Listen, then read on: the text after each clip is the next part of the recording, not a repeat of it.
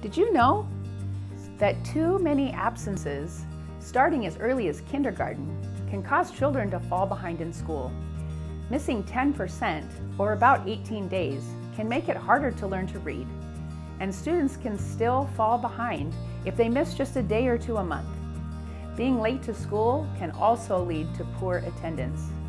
Absences can affect the whole classroom if the teacher has to slow down learning to help children catch up. By 6th grade, absenteeism is one of 3 signs that a student may drop out of high school. By 9th grade, regular and high attendance is a better predictor of on-time graduation than 8th grade test scores. Students can be considered chronically absent even if they only miss 1 or 2 days every few weeks. Attendance is a very important life skill that will help your child graduate young, continue their education, and obtain their career goals. What can you do to ensure good attendance?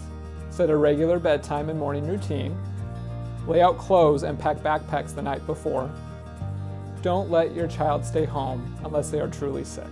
If your child seems anxious about going to school, talk to their teachers, your school counselors, and other parents on advice on how to make your child feel more comfortable and excited about learning.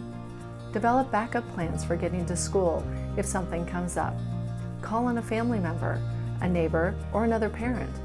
Avoid medical appointments and extended trips when school is in session.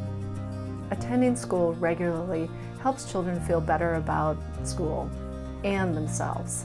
Our goal is 100% attendance on time, all day, every day. Now you know.